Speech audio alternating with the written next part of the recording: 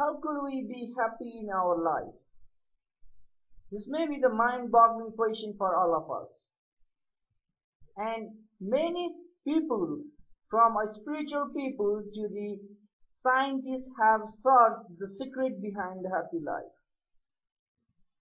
They claim, everyone claims that they have found the answer. Everyone claims that they have their own perspective to this happy life. But the point is, still we are not having our life happily. We are in misery. Though we have searched for happiness, though we have been through the journey of happiness, still our life does not seem to be happy. So happiness now became like God. We believe in God, but we never have seen it. Like that. Happiness also, we think life is not only about misery, life is not only about sadness, life is not only about all these obstacles, but life is also about happiness, joy, ecstasy. We believe in that manner, but we haven't been through that. And we found many people claiming that they have found the secret. But what is that secret? They never reveal. If they reveal, they were just a personified definition, or just a one-dimensional definition of happiness, which is not valid for every human life. So this is the search for happiness for every human life. What is then the secret of happiness? To know about the secret of happiness, let us know about what happiness is. There is two dimensions of happiness. One is happiness is related with the chemical enzymes chemical hormones produced in our body, like serotonin and many more. And nextly, happiness is the state where you feel like you are being through a real ecstatic, a real enjoying time. Means you are enjoying the matter, incident happening in your life. That is happiness. And about serotonin, about the induction of serotonin, there is lots more theory, and scientists also have investigated this fact. But the point is how to induce that serotonin. That is the important point. And we believe spirituality is the only way to have a happy life, to have bliss in life.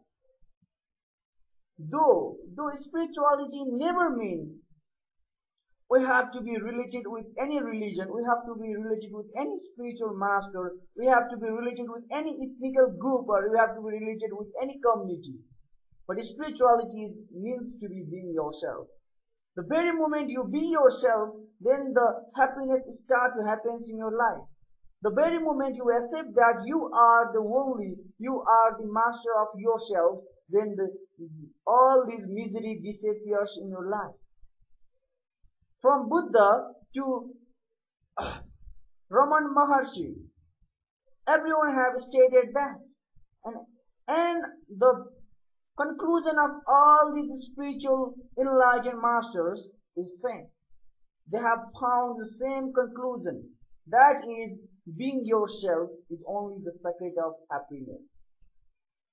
Then how to be happy, or how we can be ourselves? That may be positive question for you, because you feel like you are always yourself. That's not true. You are never yourself. If you are yourself, then there is no question of misery, there is no question of any pain in your life. Because pain and misery are relative phenomena.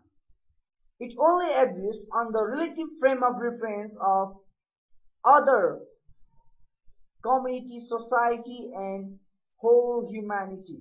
What they have defined on that frame of reference, all this misery and all this pain depends on. So, if you be yourself, there is no question of any pain in your life, any misery in your life. And if that thing, if that incident which tend to be painful, which tend to be miserable in your life, then they automatically get converted to the bliss. They automatically get converted to the happiness. Because all these things are only depend on how we think towards things. What is our perspective like that? For example, if your father slapped in your cheek, then you feel like he is loving you. And in the same context, in some unknown people just touch you, then you get angry, you feel pain out there. If he or she slap you, then you may be so angry, so you may be so anxious. That is the one problem, because there only slapping is not absolutely the reason for pain or happiness. But on the frame of reference, on the frame of perception, that it depends on how to be happiness. Same to our life. This is just implemented on whole process of our life. How we do that, how we perceive the thing. Not every time the failure in your life means to be the misery. Not having enough money, not every time be to be misery. Because if you change your perception, like the people who were poor in their former life and now they are rich, in their early time they were poor. They have changed the perspective. They do not sit by just appealing to God for money. They think it as an opportunity, and now they are rich. And now they have just sustained the perception towards their poverty, and now they have reached their apex. Like that. So happiness is all about our perception. How we will look to the thing, how we will look to the incident. So there is nothing like happiness, there is nothing like pain, and there is nothing like misery. And the only secret of happiness is knowing this, is being awakened. You need to awake from your dream. You need to awake from your poor perception. You need to awake from your prejudiced perception. The very moment you succeed to awake from your all these perceptions developed by the society, developed by the family, developed by the country, and developed by the humanity, and the very moment you feel like you are the own and only being, you are the masterpiece to yourself, you have your own rule to life. The very time you feel like that, there's no chance that sadness arrive in your life. There's no chance. And all these happy people you have seen or you have known about is about that. They have understood that. They have developed their own rule. They have developed their own way of perception. Now they are happy. And the one who rely on God, on the one who rely on society, on the one who rely on all these distinguished people and their and the thing they have developed, then it's sure. Because no one can define about your life. No one can give you a single clue how to live your life, because you yourself are a masterpiece. You need to have your own rule. No one's rule works on your life. Neither your rule works on others' life. So Be the master of yourself. Be yourself. Awake, awake, awake.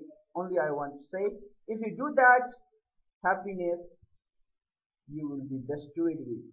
Thank you.